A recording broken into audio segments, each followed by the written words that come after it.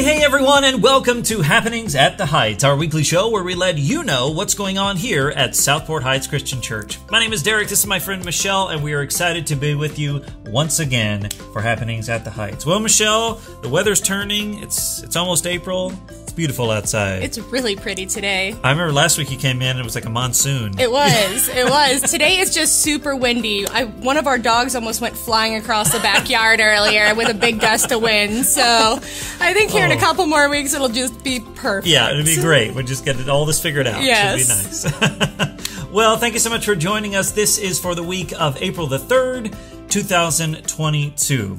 And on April the 3rd, we are starting a brand new sermon series called The Weekend. Now, it sounds like, how to party, how to have a good time. It's actually about the weekend where Jesus gave the ultimate sacrifice. So for the next 3 weeks, we're going to cover Good Friday. We're going to talk about the Saturday between Good Friday and Easter, which a lot of people don't talk about, but it's one of those times where I think the disciples were like, well, that was it. They're coming for us now. Yeah.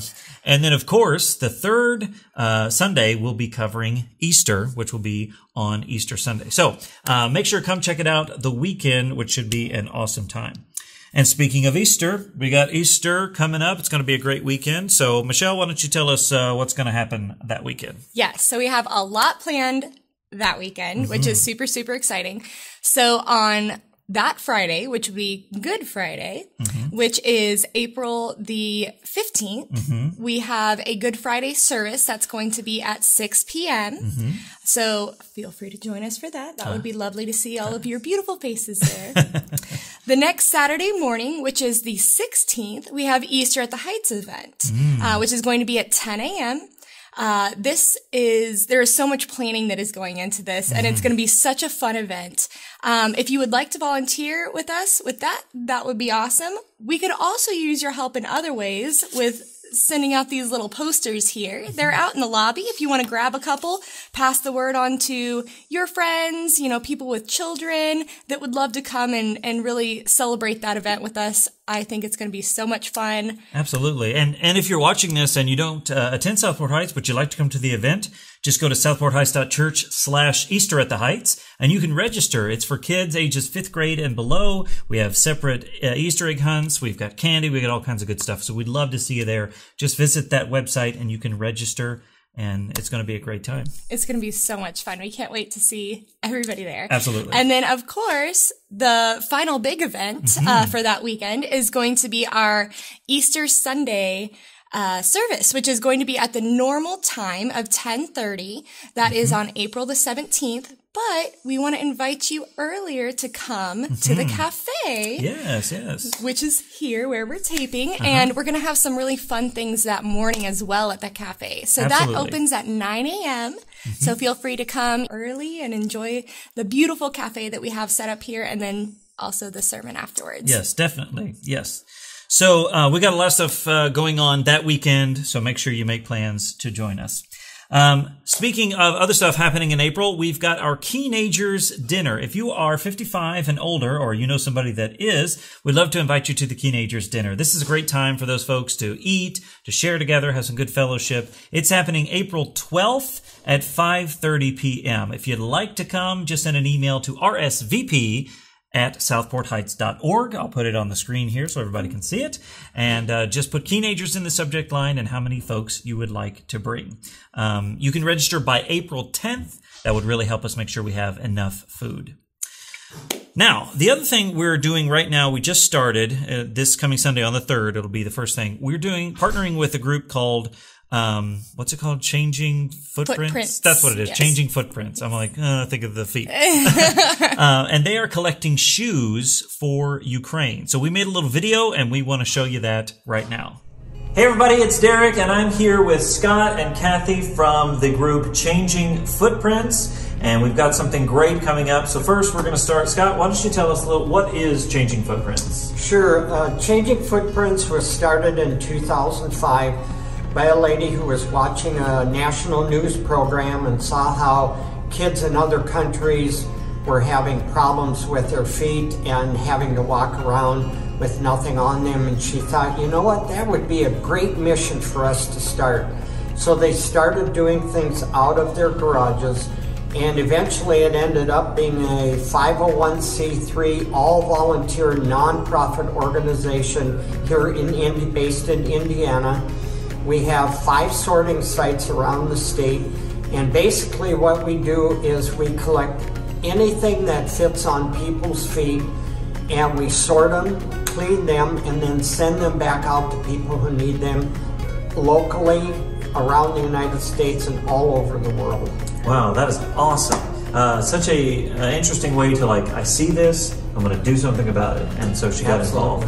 So here at the church, we have this collection bin, and we're actually going to start collecting shoes, and we've got a very specific reason why we're collecting them now. So what are you guys going to do with the ones that we bring here to the church? Right. Normally, what we do is, you know, there is such a need for shoes, and a lot of people take something like that for granted. Sure. That they have shoes, and for the people who don't have them, it is a blessing that is unbelievable. So what we're doing right now is we're saving shoes for people in Ukraine. And you know, everybody knows what's gone on and happened in that country and how desperately in need they are. Mm-hmm. We get the shoes, and we use other organizations that are sending clothing and shoes and food to the Ukraine, and that's how the shoes are going to get there. That is awesome. So we have a goal. I think we've talked anywhere between 250 to 300. We would love that many pair of shoes to come in and send them off. So you're looking for gently used or new shoes, is that correct? Right, new or gently used shoes in good condition.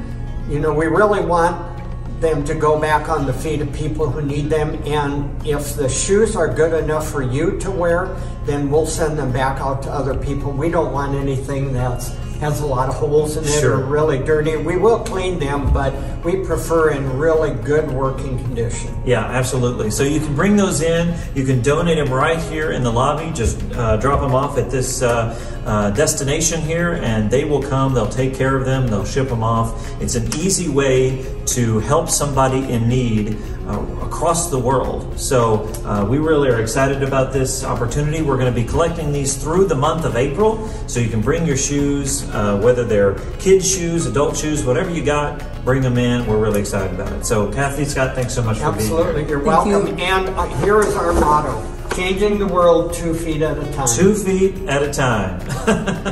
I like it. All right, so bring in your shoes, and let's change the world 2 feet at a time. Thank you. Thank you. So, if you would like to help support the Shoes for Ukraine, there is, as you saw, there's going to be a collection bin out in the lobby. Just bring your gently used or new shoes. Make sure they don't have holes in them, you know, stuff like that. Gently used new shoes, bring them, dump them in there, and it's going to be an awesome time to ship those shoes overseas and help the people out. Also, we are collecting shoes at Easter at the Heights, so you can bring your shoes to that as well. We're collecting all April, so go ahead and bring your shoes in.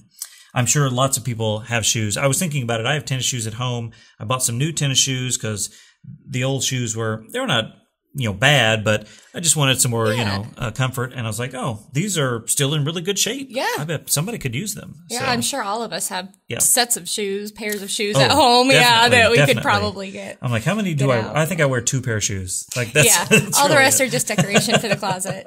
So true. Unfortunately. So true. Decoration for the closet. Yeah. My goodness. All right. Well, Michelle, I found a joke this week. It's in honor of people like you who are nurses. My wife is also a nurse, so I'm sure she'll really appreciate this. Yeah. So let me give you the joke for this week. Here we go. Why do nurses like red crayons? Red crayons. Because they have to draw blood. Very good. Very good. Yes. Every nurse is like, oh, jeez. Especially my wife. She's probably like, this is ridiculous. Oh, goodness, guys. Hey, we're having a good time, and we'd love to invite you to join us every Sunday at 10:30 a.m., both online and here in person. And like Michelle said earlier, if you come early, the cafe opens at 9. You can get yourself a cup of coffee and a Long's donut. Mwah, so good.